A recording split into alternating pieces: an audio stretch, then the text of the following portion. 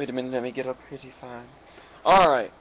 Mountains are the basic win for red. Red is characterized as being rather quick and aggressive. Notable in its common abilities, creature abilities of haste, which allows you to overcome summoning sickness if you've forgotten that. First strike, double strike. First strike lets you hit before everybody else, and double strike lets you hit before and while everybody else is hitting in combat. It has a pageant for direct damage. You cut through the crap and you deal, X amount of damage to creature or player. Woo, I had big eyes.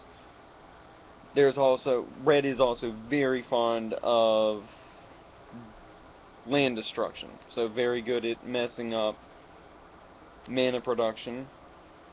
Also likes destroying artifacts, not enchantments. Enchantments get a pass. Also, red is pretty good at temporary mana.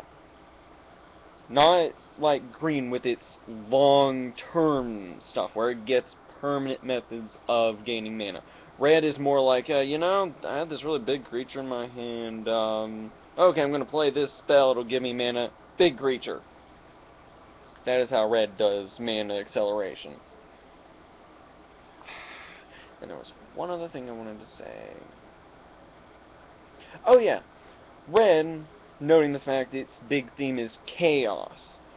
It likes doing things that, mix things up. For example, making it that a target creature cannot block this turn.